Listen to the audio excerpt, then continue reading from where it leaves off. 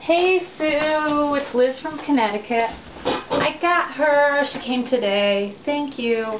She's so perfect. My sister is going to love her. Thanks so much for doing this commission.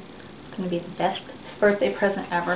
And thanks for this, the tea party video. So funny.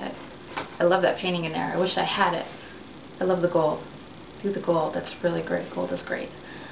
I wanted to show you my studio because I think I told you a long time ago how you inspired me when I got your paintings. I put them up and turned this junky playroom into my studio. So I'll show you. Still messy, but at least it's my mess. This was my first girl, my Suzi Blu. My second.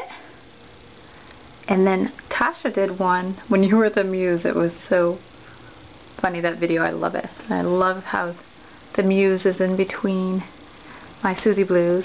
So I broke out the easel. I'm working on that.